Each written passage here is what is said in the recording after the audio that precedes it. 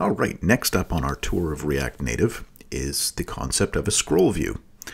Now, I've built a very simple application here. I just started with the default plain thing that you get the blank application out of the box. And I've added a couple little things just to make it look more like a typical application. Inside my render method, I've created a variable called data. It's an object which has an array inside of it called characters. This is an array of objects. Each one of these objects has an ID, a name, and a profession. I'm going to write out the name and the profession on the screen for all these characters. I potentially don't know how long this array is going to be. Maybe this data is going to be coming from a fetch call from some API. Regardless of that, I have a whole bunch of information that I want to write out on the screen. Now, if it's a short list, I could see it all on the screen. In this case, it's a longer list than the size of the screen, but when I'm in the application, I click and I drag and nothing happens. I can't move. I know there's more content because I can see the bottom hanging off the bottom of the screen here. So I want to get to the rest of the list, but I can't get to it. And this is what happens with a typical view. So the one that you get out of the box, this view container, it is just a static element that fills up the size of this screen. It's allowed to be larger, but we can't get to the stuff that's outside that view. Now, what I'm doing to load the text is simply I'm checking to make sure that my characters array inside the data object, its length is greater than 0, and then I'm using a ternary operator. So if that's true, I'm going to call the map method, and I'm going to loop through all the characters inside that array. For each character, I'm going to create this character component. And using props, I'm giving it a key, a name, and a profession. And I'm just extracting those bits of information from this array. So each one of these objects has these three properties. Now, these props don't have to be the same thing. This could be a different one. This could be different as well.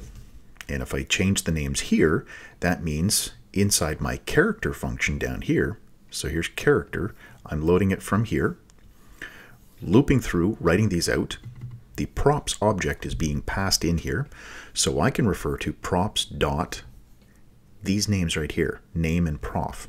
So nm, and then this one is going to be prof. That's the name of the props, so that's what I get here. It doesn't matter what it was called inside the array. These values are coming from the array. That's why we've got character in front of it. Profession is the name of the attribute. Name is the name of the attribute that we have up inside of here. And I'm going to write out those two things. Now, key. This is something that we require every time we do a map and we're looping through data and we're writing it out. We're supposed to provide a key. This is what React uses behind the scenes to keep track of each one of the elements. It needs its own reference point. So it's kind of like giving something an ID. When you're building a web page with HTML, you give it an ID. These things need to be unique. Down here, we're able to access nm and prof because those are the other ones, but key we can't get to in our code. It's used purely by React behind the scenes. So for each one of these characters, I have a view. Each view has two text fields, just styled slightly different. I gave them some style properties and wrote out the text. Okay, so we're looping through, we're writing out the data, we've got it on the screen, but we can't move, we can't get to it. So how do we change that? Scroll view. Simple enough. I'm already using view down inside of here. I'm going to replace this with my scroll view, but I'm also using view here, so I don't want to remove the import because I am using it inside the character. But scroll view, this is the other container. So I've imported this, and now I just have to change this one to a scroll view. Make sure you change the closing one as well. Save that. Scroll view. Now I can click and drag.